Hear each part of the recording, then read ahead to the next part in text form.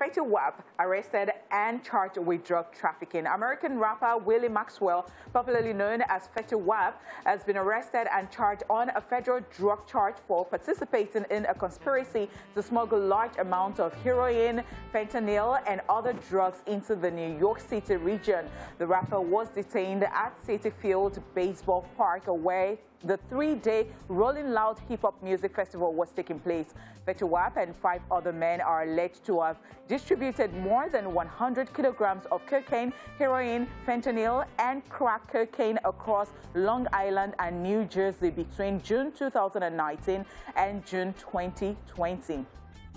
The 5 other defendants, except for the Trap Queen crooner, are also being charged with 1 count of using firearms in connection with a drug trafficking crime, and one of the defendants is a New Jersey correction officer.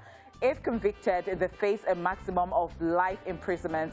This is, however, not the first time Fetty Wap has had issues with the law. In the past, he has been arrested and charged for crimes which include allegedly assaulting 3 employees at a hotel casino in Las Vegas in 2019 and also in 2017, where he was charged for driving under the influence DUI with a suspended New Jersey license in what authorities described as a drag race on a New York City highway.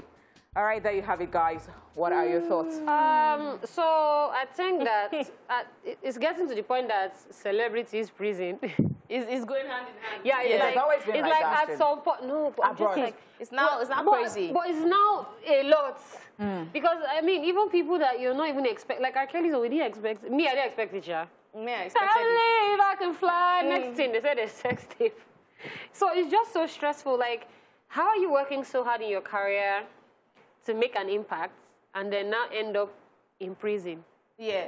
Possible life imprisonment. So it's literally like everything you've done is absolutely just going down the drain, and let's call it a day. So why bother in the first place? I absolutely understand what you're saying, but I feel like there's always no smoke, or rather, there's always no fire without smoke. Is it smoke without fire? I don't know the point. Smoke without fire. Smoke without fire. So now, people like R. Kelly, he has had this thing going on as far back as Aliyah, but let's not talk about R. Kelly right now. Let's talk about Fetty Wap.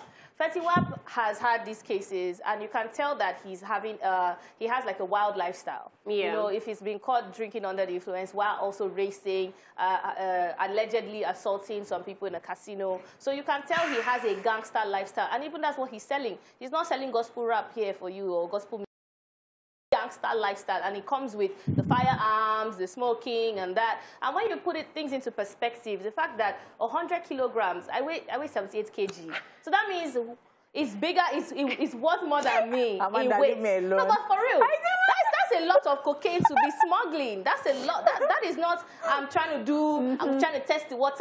This one is, I want to get a whole population of people high. So at that point in time, like, if he's found guilty, he needs to do the time. Yeah. And how you're a successful rapper and you're selling cocaine, like, because the pressure is real. To keep up with that lifestyle, the pressure is real. Okay, that's all we can take on entertainment news.